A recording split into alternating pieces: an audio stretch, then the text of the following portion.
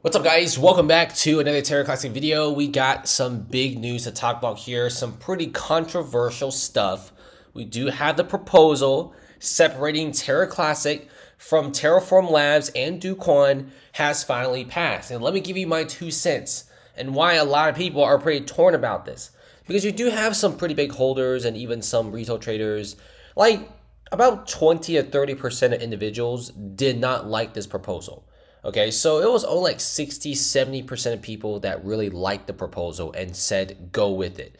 So the Terra Rebels made Rebel Station and said they don't want to be working alongside with Terraform Labs and Kwon ever again.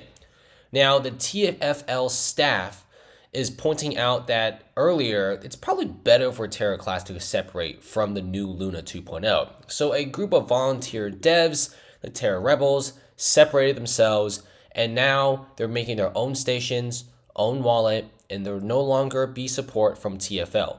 Will this kill off Terra Classic? Most likely not. This coin is already popular enough by itself. Luna 2.0 is no longer the most popular coin. Terra Classic is. It's a very popular token, the most retweets. You almost never see Luna 2.0 trending. It's always Terra Classic. So it's almost more like TFL wants Terra Classic, not the other way around. I personally rather trust the devs and what they're doing. I think just making big projects without any restrictions for Terra Classic will be pretty awesome.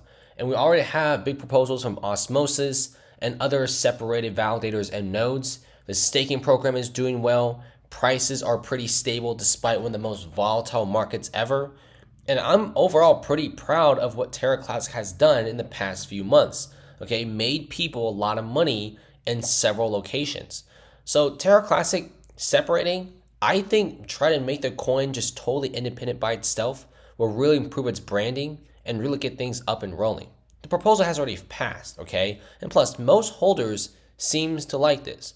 I know some holders out there feel like Kwon may be somewhat innocent from the massive USTC crash, but that doesn't really neglect the fact that it was almost like a Ponzi scheme for USTC. So hopefully Terra Classic USTC, with this new leadership separated from the main Terraform Labs, hopefully will do well.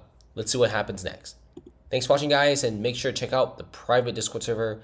Patreon link below in the description is free for the rest of December and only $10 after. We have a lot of amazing traders here. We're going to trade live on a daily basis. Stock alerts, crypto alerts, market info, stock data, and much, much more. Discussions. This is a pretty sophisticated server for the price of like a quarter pounder of cheese.